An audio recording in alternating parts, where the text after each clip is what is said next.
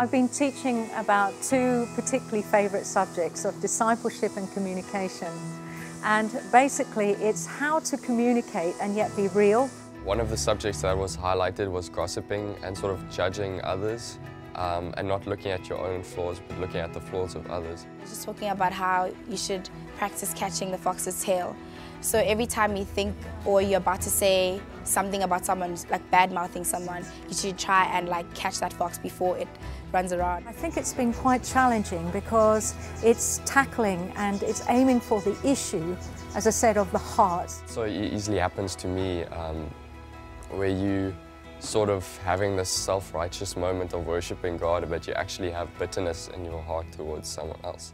One of the reasons why we weren't clicking that much as a group is because of issues like gossiping, which we think are just small issues, but they actually have a big impact in the group.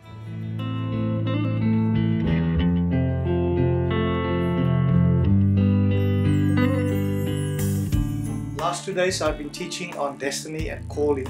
We started out by looking at the power of dreams, how God speaks, and how God's dream for our life is so obvious that we can even miss it. We need to find the dream that God has given us from a very young age that we sort of discard because of limitations we see in our lives.